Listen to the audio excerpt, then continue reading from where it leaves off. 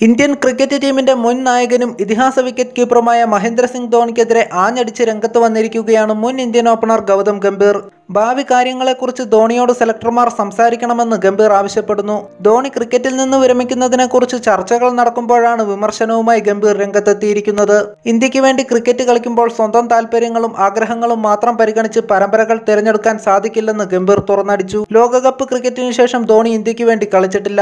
ടീമിന്റെ മുൻപോട്ടുള്ള യാത്രയിൽ ധോണിയുടെ സ്ഥാനം എന്താണെന്നതിനെക്കുറിച്ച് ബോധ്യം വേണമെന്നും ഗംഭീർ പറയുന്നു.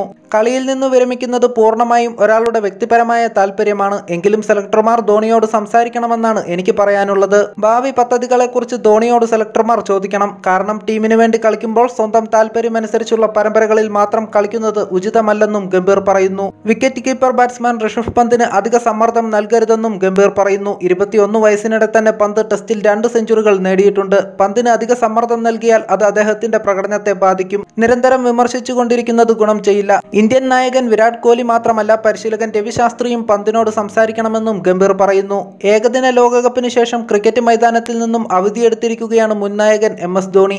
ഇതിനിടെ സൈന്യത്തിലും സേവനമനുഷ്ഠിക്കുകയുണ്ടായി. ഇന്ത്യൻ ടീമിൽ ധോണി തിരികെ വരുന്നതും കാത്തിരിക്കുകയാണ് ആരാധകർ. എന്നാൽ ആരാധകർക്ക് അത്ര സന്തോഷം നൽകുന്ന വാർത്തകളല്ല ഇപ്പോൾ ലഭിച്ചുകൊണ്ടിരിക്കുന്നത്. പുറത്തുവരുന്ന റിപ്പോർട്ടുകൾ പ്രകാരം ധോണി തന്റെ അവധി വീണ്ടും നീട്ടിയിരിക്കുകയാണ്. നവംബർ വരെയാണ് ധോണി അവധി നീട്ടിയിരിക്കുന്നത്. മുംബൈ മിറർ പുറത്തുവിട്ട റിപ്പോർട്ട് പ്രകാരം മുൻ നായകൻ നവംബർ വരെ കളിക്കളത്തിലേക്ക് മടങ്ങിയെത്തില്ല. ഇതോടെ വരാനിരിക്കുന്ന വിജയ് ഹസാരെ ട്രോഫിയും ബംഗ്ലാദേശിനെതിരായ 2020 പരമ്പരയും ധോണിക്ക് നഷ്ടമായേക്കും.